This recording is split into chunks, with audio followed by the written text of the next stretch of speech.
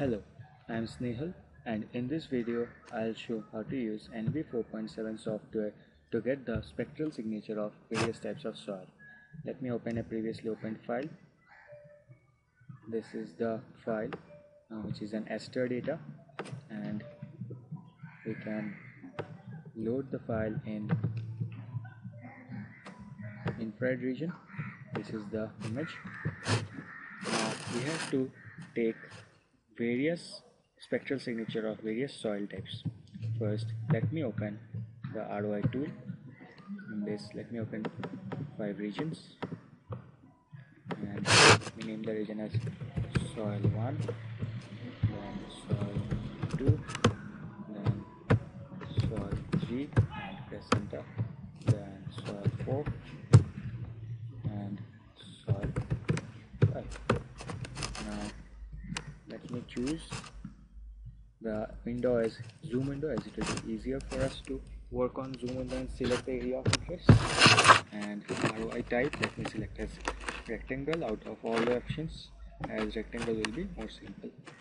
Now for soil 1, let me select this area and take the patch. For soil 2, let me select this area. For soil 3, let me select this area. For soil 4, let me select this area.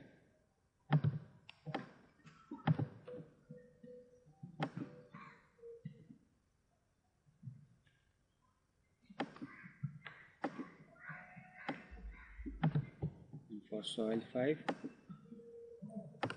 let me select this area.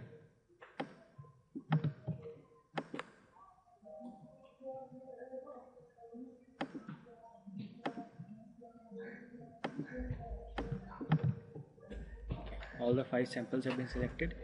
The red one is this one, green one is this one, blue one is this one, yellow one is this one, and cyan one is this one. Now let me go to end member collection, and I'll select the ester file which I have taken, and then I'll import the ROI files from the input file. These are the 5 ROI files. I'll select all and I'll click OK. Then I'll plot the data. We can see that these are the 5 different spectra of soil types. The blue one has the highest reflectance, yellow one has lowest reflectance. Now we can infer various things from it, as the blue one is this one. As this has highest reflectance, we can assume that the soil is basic ground, it is full ground without any grass or anything. But yellow one has lowest reflectance. We can assume that there are some grass or some small plants or bushes or something like that which has hindered the complete reflectance to reach the sensor. And different types of soil have different collection spectra. Cyan has different. Example, this one is the cyan, which is of different soil. We can even study the various moisture contents of the soil types, soil structure based on the collection spectra, and it is very useful for future studies of. Also, from theory we know that if the soil is medium silt, then its reflectance value will be high. If the soil is coarse sand, reflectance value will be low.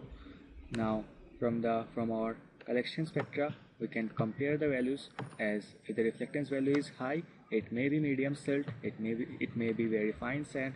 If the reflectance value is low, which is yellow, it may be coarse sand or very coarse sand. Also, depending on the loam or sandy loam or very fine sandy loam, the collection spectra will vary. So it may also be possible that The higher reflectance curves like blue or cyan or red are sandy loam, and the lower reflectance curves like yellow and green are very fine sandy loam. Also, we can identify the moisture contents from the end member collection. It may be possible that the moisture content of the first soil, that is blue color, is very low, that's why reflectance is high, and the moisture content of yellow is very high, around 15 to 20%, that's why its reflectance value is low. This way we can study the end member collection spectra of soil and use it for our various inferences.